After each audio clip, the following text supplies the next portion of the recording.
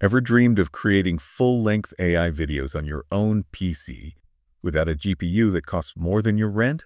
Well, buckle up. Today, I'm showing you how to generate up to 60-second videos using just 6 GBs of VRAM, thanks to a game-changing tool called FramePack, completely free and totally local and running inside ComfyUI. This is a snapshot of the video we will creating today. And as you can see, the video published by the author are quite good. You can check the repo of FramePack for more detail. I will provide the link in the video description. One step before starting installing our model to generate amazing video, a subscribe and pushing the like button will help the channel to grow fast. First of all, we need to download the ComfyUI custom node to be able to run FramePack. Go to this GitHub repo. You will find the link in the description and download the latest version. We will copy it in the right place later. Now let's grab all what we need. Here, I'm downloading the workflow that will be used to generate our video. Big thanks to Kijai. He prepared everything we need. The next steps will be downloading the models, and let's start by the transformer. As you can see, there's two version A BF16 model and a more lighter FB8. I will go with the FP8 model. It requires 16 GB of disk space and it will download faster. If you want to download the BF16 model, it is around 25 GB and both will run on GPU. The next model to grab is the VAE. You will find it in the same repo. Go ahead and get it. If you want the full precision, you can download the FP32 model, but the FP16 is lighter and do the job without issue. The next model to download is the SigCLIP. This model plays a key role in helping FramePack align the prompt with visual elements in the scene. It enhances the model's ability to understand and match longer or more detailed prompts to visual tokens, which is essential for accurately describing and generating our video. Let's search the two remaining models. We can find both in the profile of Comfy.org under the repo Hunyan Video Repackaged. CLIP-L and Llama Lava model are text encoder model, responsible for converting your written prompt into a numerical representation that the AI can understand. In the FramePack workflow, it works alongside SigCLIP to help the model grasp the meaning and nuance of your prompt, especially when it's detailed or poetic. Think of it as a translator between your words and the visuals the AI creates. Finally, we have downloaded all required models, custom node and workflow.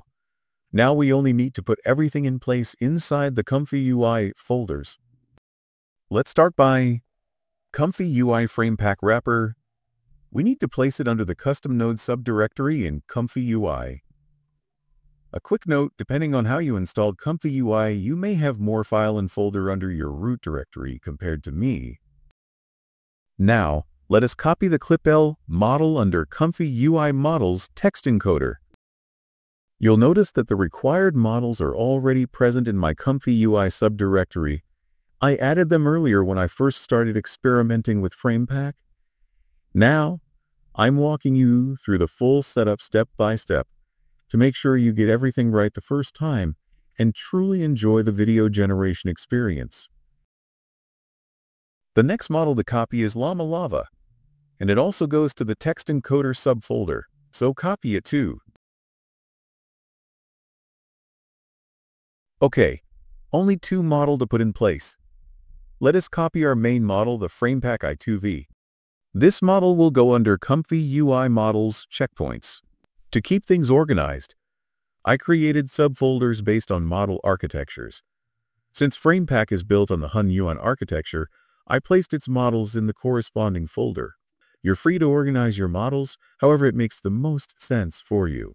Now, we have the VAE model. It plays a key role in compressing and reconstructing the visual data used during generation, essentially helping the model encode and decode images with greater efficiency and detail. You'll need to place it inside the ComfyUI Models VAE folder. Finally, the SigCLIP-L model goes under Models Clip Vision.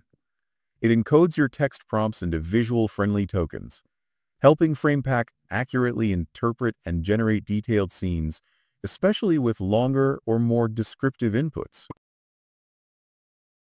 All models are in place. The final step is to drag and drop the workflow JSON file into the ComfyUI web interface, and you're ready to start generating your video. Let's walk through the workflow. If you see a video preview already playing, that's normal. I ran it a few times before recording to make sure everything was working properly. Oh, and don't forget to smash the like button and subscribe to the channel so you won't miss any of the awesome videos coming your way. Here, I'm going to disable a few nodes we won't be using in this run. It's a good way to keep things clean and organized as we work through the workflow. Next, I will correct the model's path based on how I place them into ComfyUI subdirectories. I'll also disable this group of nodes. It's meant to guide the model in generating an outro image, but to keep things simple, we won't use it. We don't need extra guidance for the final scene in this run.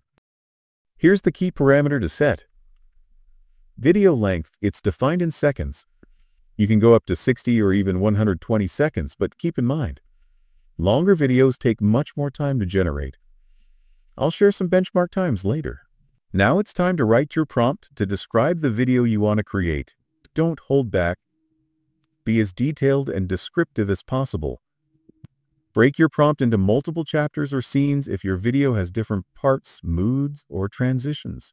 In addition to your detailed prompt, you should also add a reference image that reflects the style, mood, or content you're aiming for.